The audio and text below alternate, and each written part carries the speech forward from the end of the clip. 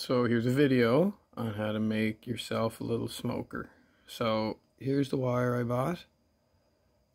I got it at the vape shop.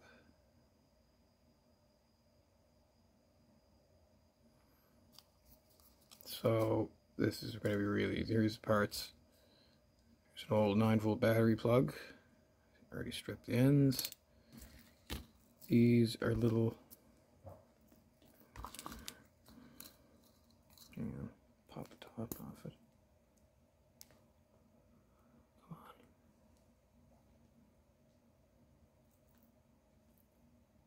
on. Jesus, there. These are little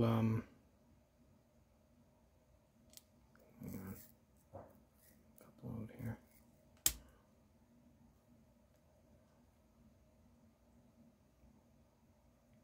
Copper sleeves. You can use whatever, like the end of a... God, focus. My baloney fingers. Anyway, it's just a little piece of copper tube. You can use the end of a lug if you want, like a little electrical lug or whatever. I'm using it as a crimp. So you got 2 of those. So the wire, which I've got into a big mess. You want a piece about as long, for 9 volts, you want a piece about as long as, I'd say, your big finger. So, maybe a little more. If I had a roller, oh, here. So, about a little longer than the lighter, I guess. So we'll cut that off.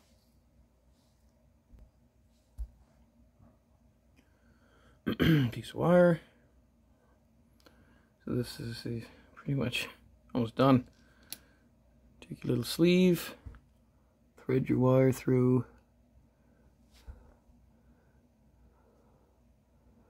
Focus, you piece of shit.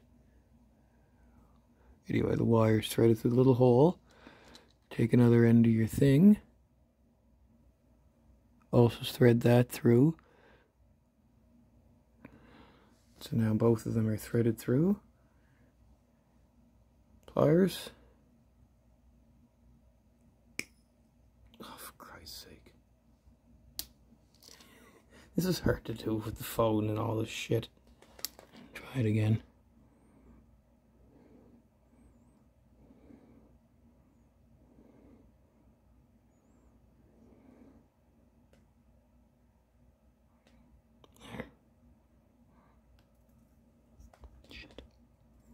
So yeah, this is the fun part, actually. Getting it to stay in the goddamn hole.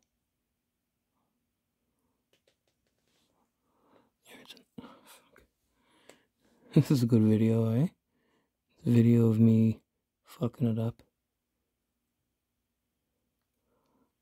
Okay, there, it's in there. And then you just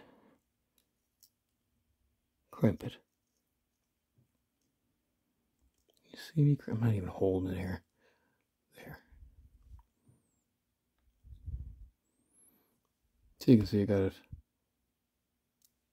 crimped using the little piece of copper tube as a crimp, basically, is all.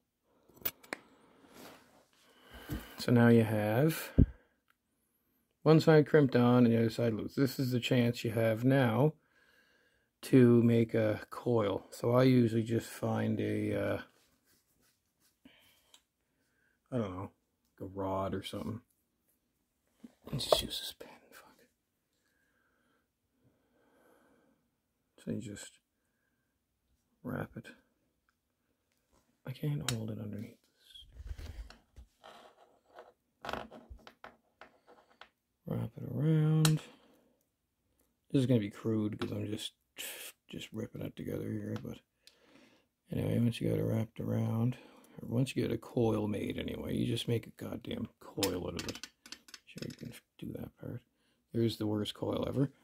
Then you just take your other end, your other wire, positive and negative doesn't matter, by the way. It's just voltage going through a wire. There's no positive or negative, so just pick one. And then we'll feed this motherfucker. See if I can do this one a little bit. Usually the second one's easier because the thing's not falling all over the floor. Make sure you twist your wires up good too, so that it doesn't get hooked. So feed that in there. So he's in.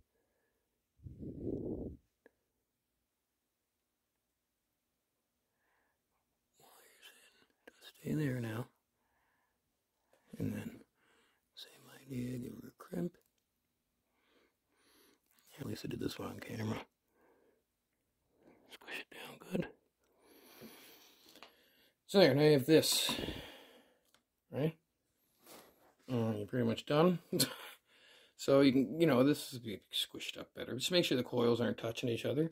And then the only thing you need now is like a roll of this fiberglass cloth or whatever.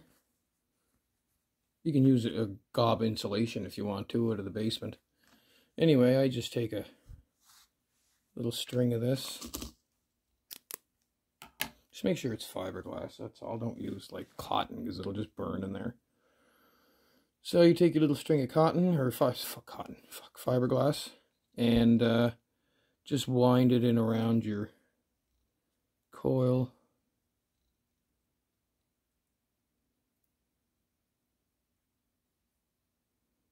But whatever, you don't have to see how I do that. As long as you wind it in around the coil so it's like a little leaf, and then I'll show you what.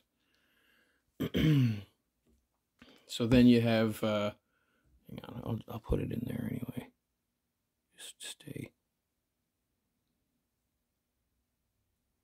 I think the cat's locked in the garage.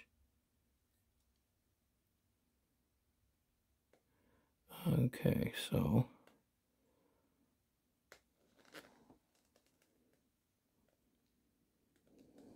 like I said, you can do a better job at this than I do, but you're just basically making a wick is the idea here. You can tie it in a knot too. There, that's actually probably good enough. That's how the one I bought looked. It was just a little thing tied on there like a little rope. Anyhow, then you find like a glass container or whatever it is that you want to use, and like say if I want, I'm not going to use this, like, but if this was glass, this had a metal top, then you just punch your two little holes in there and put your smoker element in. I'll show you what this looks like when you put power into it. It's going to probably just burn the cloth thing. But if I don't have a 9-volt battery, so you're just going to have to look at it with a fake 9-volt battery hooked up to it here. But this is the idea. So if you're looking at the element, see how it gets red? And you can do that over and over again. It's like a toaster element. So it's not smoking now because there's no baby oil soaked all over it. So that's the idea. So once you have that part made, then you just need a little mini air pump to pump air in. So you need 2 more holes in your little container. So you need your 2 wires going into your little container for this thing. And then 2 other holes going in the lid. So that's 4 holes altogether. 1 hole is for air to blow in, and the other hole is for air to blow out. And you just use little tubing or whatever for that, like little plastic tubing. You can buy it at Canadian Tire, or you might have some sitting around for the aquarium. Even aquarium tubing works fine too. You can figure like the tube stuff. The hardest part is find those little glass jars, as you've seen. That's the best thing that I've found so far. It just gets hot on the outside, but that's literally all it is. It's real simple.